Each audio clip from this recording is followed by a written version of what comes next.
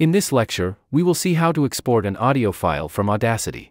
You may want to send your recording somewhere or want to get an audio file after some processing. How do you get that? When you have only one track in Audacity, the process is fairly simple. Go to File, then Export. You can choose different formats for the audio, like MP3 or WAV, etc. You will get different options based on the format you select. For example, if you choose MP3, you can choose bitrate or quality. The default options work fine, but you may have particular requirements. In such a case, you can set those from here. MP3 should be the final format when all the processing is finished. If you are tossing the audio file around, like sending someone to check or want to edit in another software, you should choose WAV. WAV is a lossless format where the audio data is not compressed.